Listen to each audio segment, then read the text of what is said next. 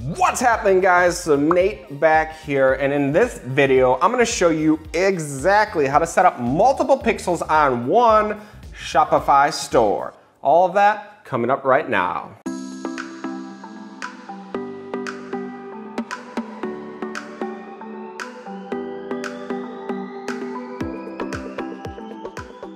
So many of you are asking me, how do you do it? How do you set up multiple pixels on one store? You say you can have mini merch collections with one pixel. How do you fire a pixel for a group of products? How do you fire multiple pixels so you can have one pixel for this collection, one pixel for this collection? You can have dog pixels, you can have single design pixels, you can have all the pixels you want on a single store. It seems so easy to me, but I guess a lot of people don't know how to do it, so I wanted to make a quick little video showing you step by step exactly how to do it. Now, the funny thing is, there's step-by-step tutorials how to do this already. If you just listen to me, when I tell you to go get the app that does this, the app that does this is called Shopify. He's got step-by-step videos for this already.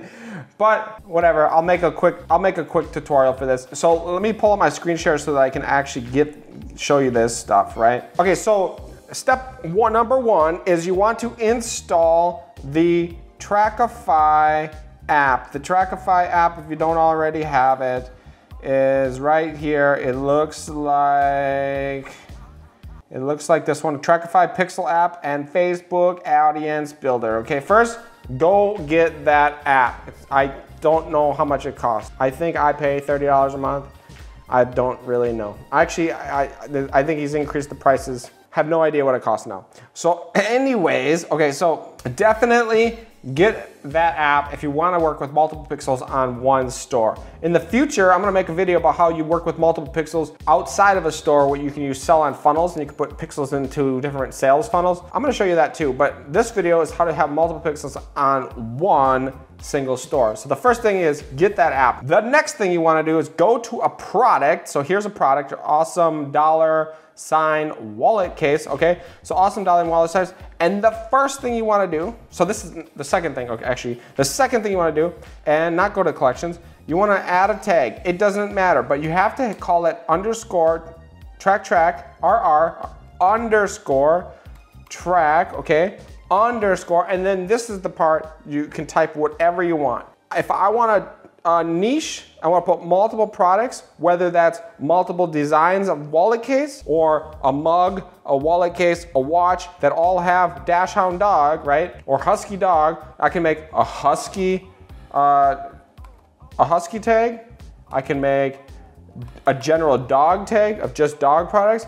I can make winter wonderland. I can make whatever. So basically, it does not matter what you type in this box. What you're doing is you're putting a tag onto this product, and this product is now part of that tag. And then if you want to organize, you classify other products with the same tag, and what's gonna happen is you're building a classification however you want. There's no right and wrong way to do this. You just build a classification around niches or around products. So if I wanted to do wallet case as a product and fire only fire a single pixel for only wallet cases, no matter what the design. I have maybe 200 wallet cases on my store, and then I want that one pixel to fire for just wallet cases, and then a different pixel to fire, right? If this was a watch,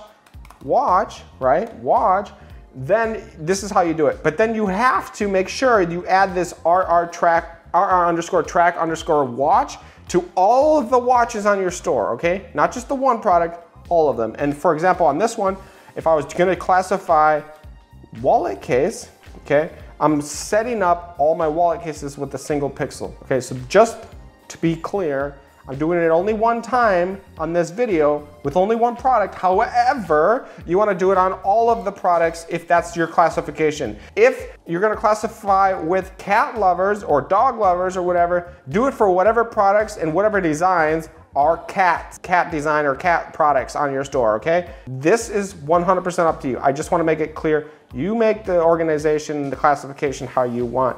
I'm going to just doing that one product right now. So what I have wallet case here. Okay, boom, wallet case, I hit save, it's saving, it's saving, it's saving, it's saving, it's saving. Still saving. I don't know if I have slow internet. I don't know what's wrong. Whatever. Okay, so while this is saving, I'm gonna go over to what is called the product page for this. Okay, so the product page, I'm gonna refresh.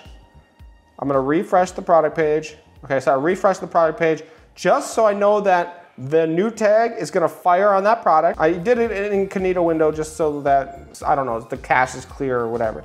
So I refreshed the page. Now I believe there's a view content on this product. It should be, you know, it should fire for that tag. Okay, so then you're gonna go to the Trackify app, which looks like this, okay? And the next thing you wanna do is you're gonna go Trackify and you're gonna go tags. I think you have to have premium mode for this.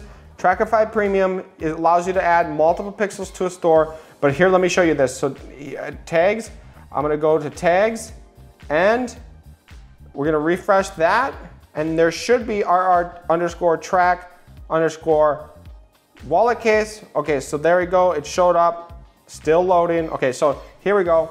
These are the tags that are RR track. All of the RR track tags that are on my store is showing up here inside of Trackify, okay? So I got RR_track wallet case, that's the one that, and then here's the count, how many times the view content fired. So I refreshed the page twice, view content fired twice, because you saw me refresh the page twice, okay? If I had that on multiple products, anytime those other products were viewed, view contents were viewed, or the products are added to the cart, you would see the numbers here. So that's how you know these tags are working based on whatever products they're on, okay? So now, how do you do pixels for this RR tag? So now you know the tag's working.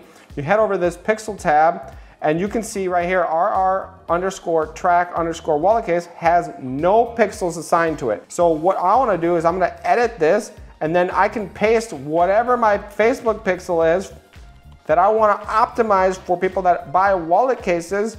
I'm going to put that pixel here. Maybe I make a new pixel for in my ad account. Use the main pixel, you can add another pixel, whatever.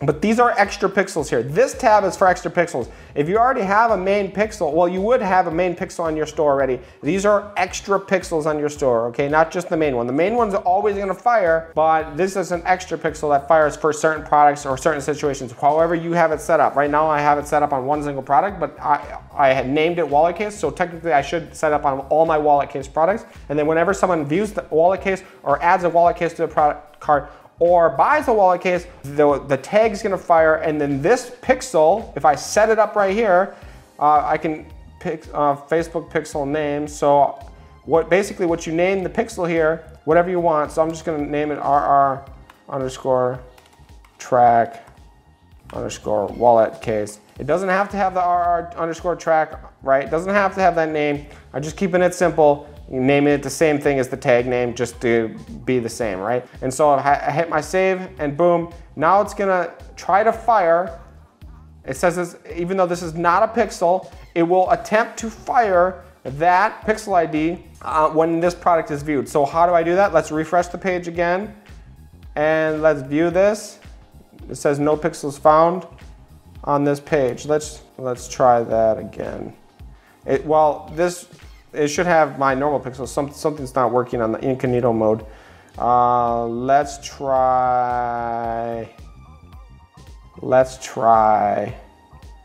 this. No pixel. So I think I broke it or something with